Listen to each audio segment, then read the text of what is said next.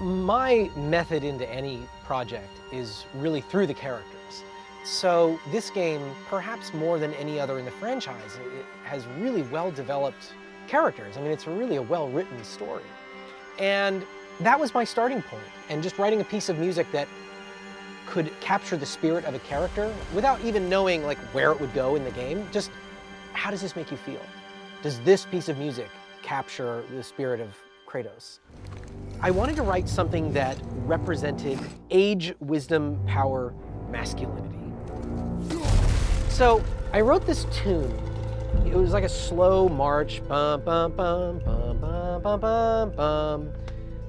I didn't know how to start it. Finally, I was like, I don't know, maybe the first 3 notes I could do something with. So I was like, bum, bum, bum. And I just kind of stuck that on the beginning, almost as an afterthought. I sent it to Sony and Corey, and they love it.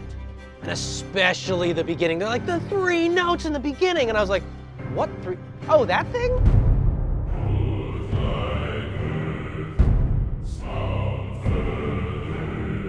It is just the first 3 notes of the tune, just kind of on a loop. So it just feels very stern. The way that like a stern father would say to his son over and over and over again, the same thing. I think there's an element of that in the Kratos theme. The fact that I could distill down to those 3 notes, it meant that if he walks into a scene or he takes the upper hand, if he does anything, bum, bum, bum, Kratos he's here. He's taking command, you know? Even at E3, when he steps out of the shadows. I am hungry. It's like Pavlovian. You just associate that with him. And it's such a simple little thing, but it's a great trick. As the game develops, I really start to mess with it.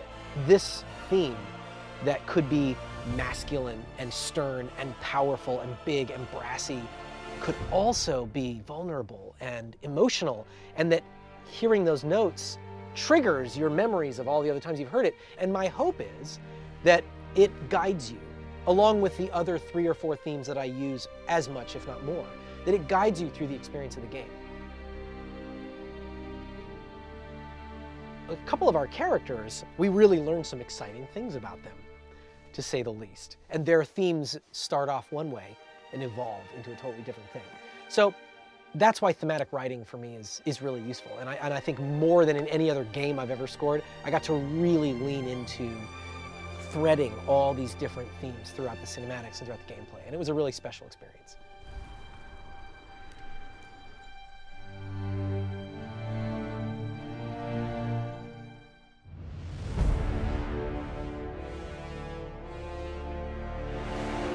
PlayStation